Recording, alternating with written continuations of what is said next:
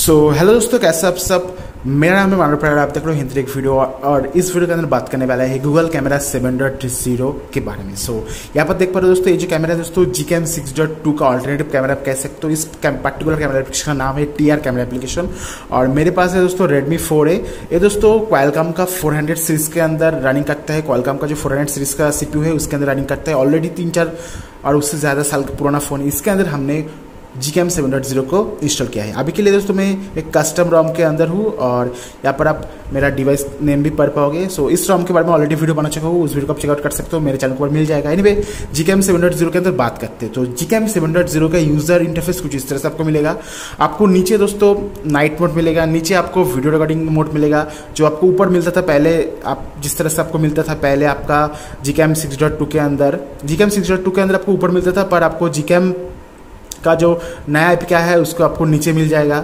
और ऊपर दोस्तों आपको Gcam 6.2 के अंदर आपको ऊपर HDR mode, portrait mode, HDR mode, उसके साथ टाइमर फ्लैश का ऑप्शन दिया जाता था। पर 7.0 के अंदर आपको ऊपर कुछ भी नहीं दिखता है, सिर्फ आपको एक एरो दिखाई देता है। यहाँ पर आपको स्वाइप डाउन करने के बाद आपको कुछ इस तरह से ऑप्शन दिखाई देता है। यहाँ पर आपको ध्यान देना होगा दोस्तों, कुछ चेंजेस आपको यहाँ पर दिखाई देगा। जैसे कि आपका HDR प्लस आया है, HDR एनएस मोड आया है जो कि पहले ऑलरेडी था। पर जो मेन चीज़ है दोस्तों, यहाँ पर फुल व्यू जो पहले नहीं था दोस्तों 16:9 और 4:3 पहले मुझे नोटिस नहीं किया मैंने।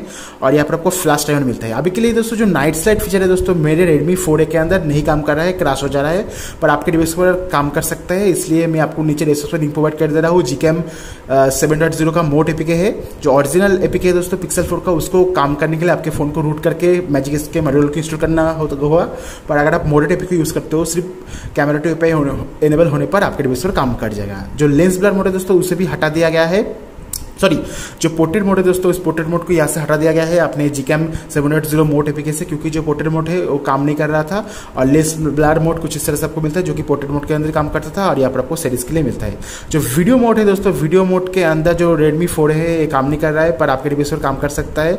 और यहाँ पर देख पा रहे हो TR कैमरा एप्लीकेशन है दोस्तों, TR कैमरा एप्लीकेशन के अंदर भी वीडियो मोड काम नहीं कर रहा है। एनीवे जो Gcam 7.0 है दोस्तों, वहाँ पर मोड में जाते हैं, मोड में आपको स्पेशली कुछ भी ऑप्शन नहीं दिखाई देता है। पैनोरामा है, फोटोस्पेयर है, स्लो मोशन है, टाइम लैप्स है। जो टाइम लैप मोड है दोस्तों काम कर रहा है और जो कि काफ़ी अच्छी बात है, पर slow motion mode I am sure ये भी काम नहीं कर रहा है, क्योंकि अभी के लिए जो APK है दोस्तों ये अल्फा स्टेज के अंदर है, अभी भी बीटा स्टेज भी नहीं आया है। उसके बाद स्वाइप डाउन करने के बाद आपको यहाँ पर सीरीज मेनू मिलता है। सीरीज के अंदर चलते हैं दोस्तों, यहाँ पर जो ऊपर आप देख पाओगे डॉग फुट ओनली, ये जो तीनों ऑप्शन है दोस्तों आपको जो ऑफिशियल APK आएगा उसके अंदर नहीं होगा, क्योंकि टेस्टेड APK है इसलिए यहाँ पर दिखा रहा है। यहाँ पर आपको कैमरा काउचिंग का ऑप्शन मिलता है, जिसके बारे में अभी के लिए हमारे पास कोई भी इंफॉर्मेशन नहीं है। कैसा होने वाला है इन फ्यूचर हमें मालूम पड़ेगा।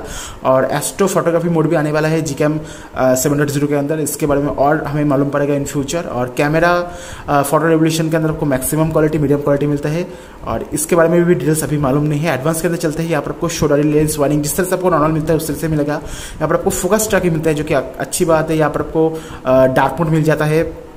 यहाँ पर जितने भी ऑप्शन आप देख पा रहे हो दोस्तों, ये Pixel 4 का मोड APK है इसलिए दिखा रहा है, पर नॉर्मल जो ओरिजिनल APK है उसके अंदर नहीं दिखाता है।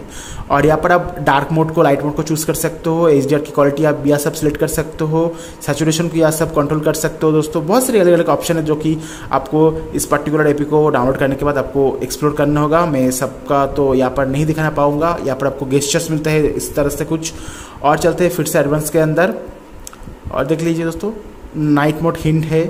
और यहाँ पे के लिए दोस्तों जो फुल HD है दोस्तों काम नहीं कर रहा है, 4K वीडियो रिकॉर्डिंग और 720 वीडियो रिकॉर्डिंग काम कर रहा है, फ्रंट एंड बैक दोनों के अंदर। और यहाँ पर आपको बिट रेट मिलता है जो कि कोई भी काम का नहीं है। और यहाँ पर आपको मॉडिफिकेशन डेवलपर का यहाँ पर आप नाम भी देख पाओगे। एनीवे कुछ इस तरह से मिलता है दोस्तों Gcam 7.0 का यूज़र इंटरफेस अपने Redmi 4A के अंदर कुछ इस तरह से रनिंग करता है। मैं आशा कर रहा हूँ दोस्तों ये जो APK और भी स्टेबल होगा इन फ्यूचर, तो आपको और भी अच्छा परफॉर्मेंस मिलेगा इस APK से। और बहुत सारी नया मोड्स आने वाला है, नया ऑप्शन आने वाला है Redmi 4A के अंदर और Gcam 7.0 के अंदर। मैं आशा कर रहा हूँ वीडियो को पसंद आया होगा। अगर आपको वीडियो पसंद आया तो वीडियो को लाइक करना, इस तरह की और भी इंटरेस्टिंग वीडियो को देखने के लिए हमारे चैनल को सब्सक्राइब करके घंटी बेल आइकन को जरूर से दबाइए। मिलते हैं नेक्स्ट वीडियो के अंदर। Thank you.